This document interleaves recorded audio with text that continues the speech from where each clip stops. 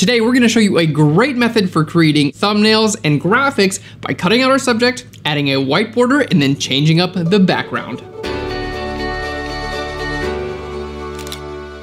Hey there, and welcome to PHLEARN. My name is Aaron Nace, and I'm so excited to show you this quick technique. Because we're adding a white border around our subject, it's a very quick and easy way to make graphics and thumbnails and things like that. Don't forget you can download the included sample images as well as the PSD so you can deconstruct and then use this on your own projects. So here we are in Photoshop. The first step is go to select and then down to subject. Now, if you have a person in your image, Photoshop is going to be able to identify your person and then place a selection right around them. All we have to do from here is click right down here on our layer mask icon. So let's go ahead and click on our layer mask and it's gonna cut out the background for us. Pretty easy. Now, it's not perfect at this point, but for now, it's totally good to go. The next thing I want to do is bring in one of my sample images. So I'm just going to bring in a background, got the idea of doing yoga on the beach. We're going to go ahead and grab our subject using our move tool. We'll simply click and drag from one document to another. And here we can see our subject is in our new background. Now the real key to this is adding a white border around your subject. So let's go ahead and double click right here on our layer, which is going to bring up our layer style. Let's just move everything so we can see it. And right here, we're going to click on stroke. Now, with our stroke, you have a few different options. You can position this on the inside, you can do the center, or you can do the outside. I recommend for this technique choosing the outside. And then of course, we can change the size of the stroke right here. You can change this at any time, by the way. If you'd like to change the color, simply click here and change the color. In this case, we're gonna stick with white. That looks great, and we can see we're already on our way to a thumbnail. We could put some text here and we'd be good to go.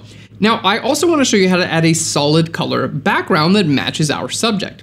So back in Photoshop, we're going to go right down here to our adjustment layers. Let's go to solid color. Now here's solid color. I'm just going to choose any color. It doesn't matter for now because it's above our subject. Can't even see it. Let's bring it right down below our subject just by clicking and dragging. And then we're going to zoom in, double click right here on our color, and then we have a little eyedropper that we can choose. And there we go. I can grab a nice pink color from our subject, in this case her hair, and that looks fantastic. Now, one thing you might notice here is that some of my edges aren't exactly the way that I want them. I'd like these to be smooth edges. So all I have to do is go back on my layer mask here, and I can use my brush tool. I can simply paint black on my layer mask. There we go. And that's gonna just paint away areas of my subject, and the stroke, the white area around my subject, is gonna automatically come with it. So there we go. You can see as I just take away these areas, I've got a really nice, fantastic. I'll just paint white to make that visible. I've got a really nice outline around our subject. Now, if you really want to go in there and be very precise, you can use tools like the pen tool. Now, the pen tool will allow you to click and drag and make very, very smooth edges. So you can see I'm just kind of clicking and dragging right over here to define where my subject's arm is. There we go. Let's go ahead and end that. I'm going to right click and then I'm going to go to make selection and hit OK. And then on my layer mask, I'm just going to paint white on the layer mask. And there you go. It's going to only paint in the selection and it's going to leave us with a very clean edge. So either the brush tool or the pen tool, both of those will work. There we go. And you can see as I clean up my layer mask, the white stroke that we used comes with it. There we go. And if I want to just paint this away just a little bit over here, I can do this as well. Any areas where we have a little bit of a jagged edge or an edge that doesn't really look that good. So the pen tool is the more precise tool for the job. However, the brush tool is a lot faster, and I think for most applications, it's totally gonna be good enough. There we go. Fantastic. And then you can always come back in here and then paint these back again how they were.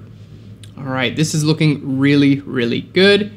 There we go, almost done. You can see I'm just adding like the curl texture back to my subject's hair. Just want to get nice clean edges around these areas if we can, and then paint away anything that's unnecessary.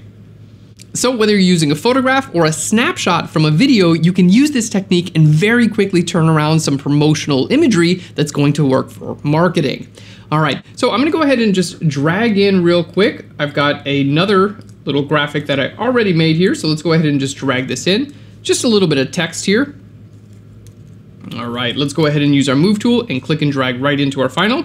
And here we go. I just, made this up. It's not a real yoga company, but you get the idea. The last thing we're gonna just show you here is a couple of different variations. So we've got our solid color background. Now, if I wanted to, I could do something like add a solid color background. Let's go down to black. There we go, and then lower the opacity. So we have a little bit of both. I can see my subject clearly, I can see the words clearly, and we can still see our background. Now in this case, we're gonna go with pink, and then we're gonna do one more thing. We're gonna add a gradient. There we go, and our gradient, we're just gonna choose our gradient color here. I'm gonna go ahead and we're gonna choose another color. Let's go ahead and sample this pink, and then we'll just go to like a deeper pink there. Fantastic. And then I can kind of just put this wherever I want as well. So let's go ahead and put it right there. I'm gonna increase the scale a little bit. Fantastic, and we've got a little bit gradient over top of our background. And that's all there is to creating these versatile and simple graphics. Thank you so much for watching. I hope you enjoyed this tutorial. If you want to learn even more Photoshop, photography, and Lightroom, check out PHLEARN Pro. We have an exclusive discount for you in the link right down below. Thanks again, I'll PHLEARN you later. Bye everyone.